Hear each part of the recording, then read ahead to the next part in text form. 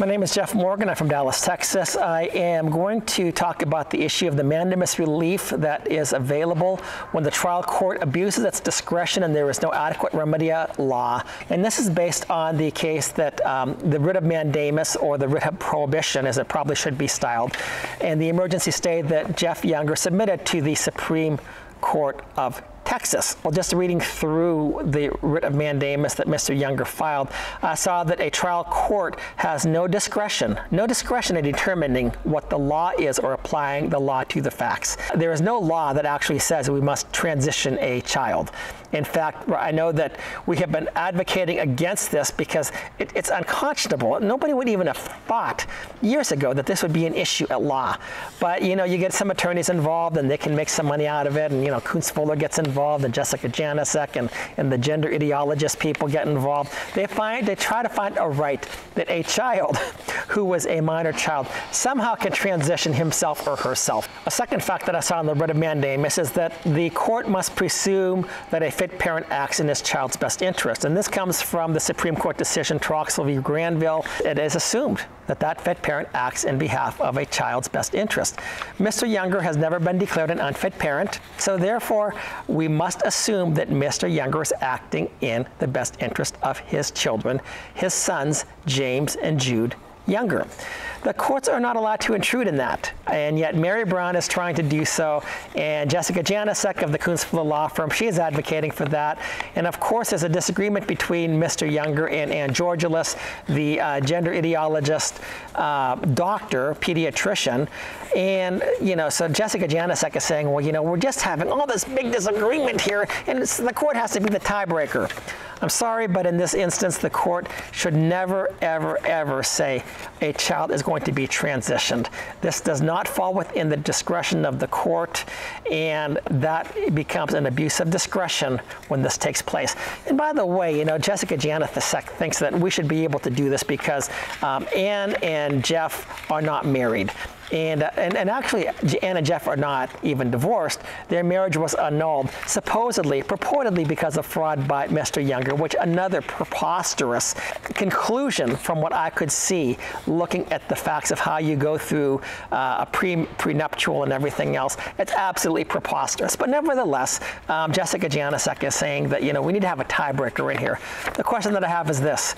You, as a father and mother in a normal marriage, an intact marriage, have disagreements about your children. One says, well, I believe that the son should go to this school. Another person says, no, I believe he should go to a trade school or whatever. How do you resolve that? Do you take every issue like this to the court? No, you resolve it among yourself. So why is it that when you have divorced parents or annulled parents, that all of a sudden you need to get the courts involved? This is something that family law attorneys like Jessica Janicek and the KoonsFuller law firm that have a lot of family law attorneys with them, they want to advocate that you need to get an attorney involved. Because at a mere $400 an hour for Jessica Janicek, and some of the other attorneys with them charge a whole lot more, they will help to litigate this matter. And they will put it before a judge, and the judge will act as the super parent, as some people have termed, or as the tiebreaker, as Jessica Janicek would say. This is absolutely ridiculous. The court has no authority here. The parents have the fundamental rights. Unless they are somehow determined to be unfit, then you could say an unfit parent does not act in the child's best interest. A fit parent does. Mr. Younger has never been determined to be unfit.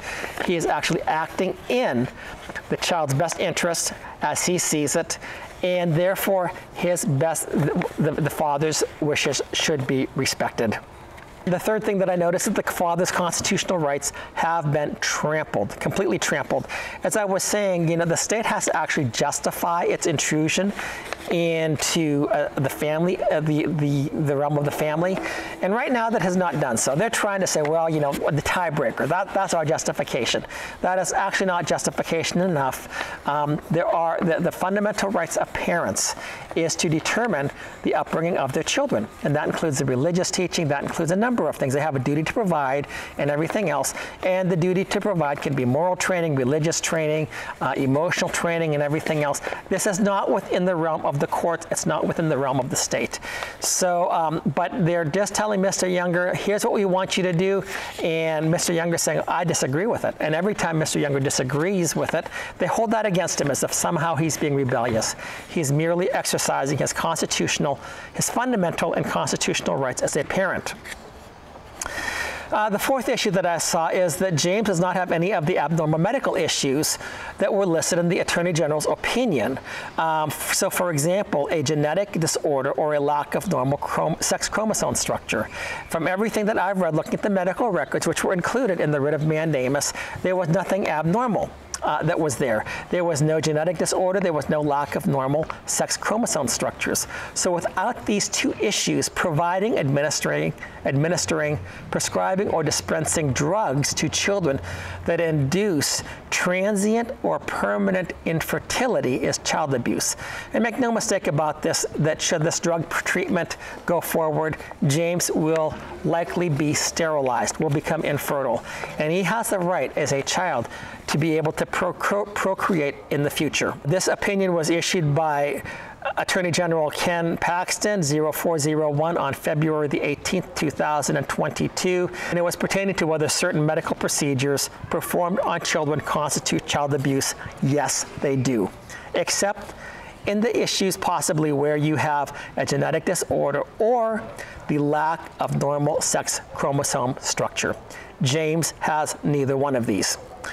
Number 5, the fifth fact that I noticed is that the treatment that Ann Georgulas seeks can cause physical injury that results in substantial harm to the child. It's emotional harm, it's physical harm, it's mental harm. Can you imagine growing up and saying, dear God, what happened to my penis? My mommy put me on these drugs that made my penis shrivel up and then cut it off later. That is abuse. That is mental abuse. It's emotional abuse. And if you want to take a look even further, there's this one guy out of England, the UK. His name is Richie. I don't remember his last name. But he talks about how he, when he was in his mid-20s, decided to transition. And then he woke up to the realization of what he had done. He said he was a crazy person. It was something that never should have been permitted to happen. It still is a nightmare to him. He's detransitioned, but he still has the permanent scars left. Then we have Chloe Cole, who is suing the doctor that performed the mastectomy on her for medical abuse because she asked for this, fully aware of what she was doing. When she was underage, the doctor did it, and she is suing him for medical, and the hospital, I believe, as well, for medical abuse. What Ann Georgulas is seeking to do to James and what Jessica Janicek of the KoonsFuller law firm is defending is child abuse. And what Mary Brown is permitting is child abuse. And what the state of California has passed into existence, SB 107, it is all child abuse.